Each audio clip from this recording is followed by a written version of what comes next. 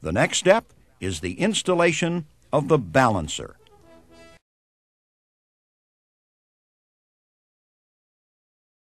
The two-spring, two-cable balancer is standard on a Whiting premium door.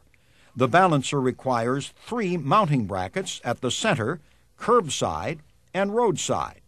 First, position the center bracket by marking the inside of the header at the center line of the opening. The mounting surface for all 3 brackets should be flush with the surface to which the vertical tracks are secured.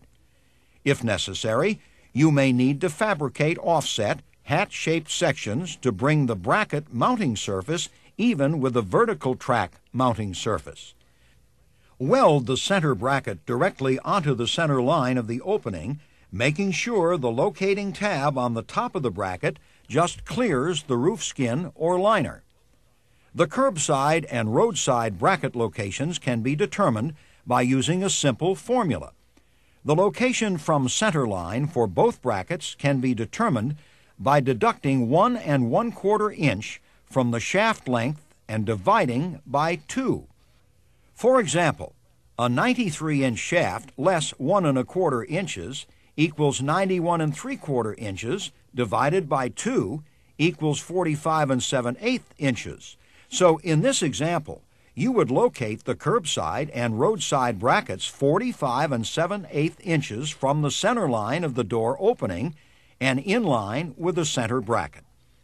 These brackets will ultimately be supporting a charged torsion spring assembly, so make sure they are attached securely. You'll notice that one end of the balancer assembly is painted red.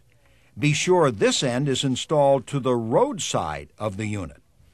The only exception to this rule is on a hollow or shallow header-type rear frame, where the balancer is mounted deep within the header cavity. In this case, simply reverse the balancer so that the end painted red is to the curbside. There are 2 holes pre-drilled through the shaft on the roadside end of the balancer assembly. Install a cotter pin in the inner hole and place the balancer assembly into the brackets. First, slide the balancer through the curbside bracket. Next, slide the balancer through the roadside bracket until it stops against the cotter pin. Insert the second cotter pin at the end of the shaft.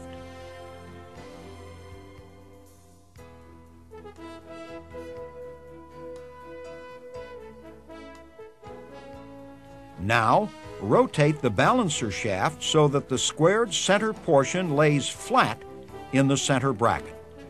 Install the center clamp and secure with flanged nuts.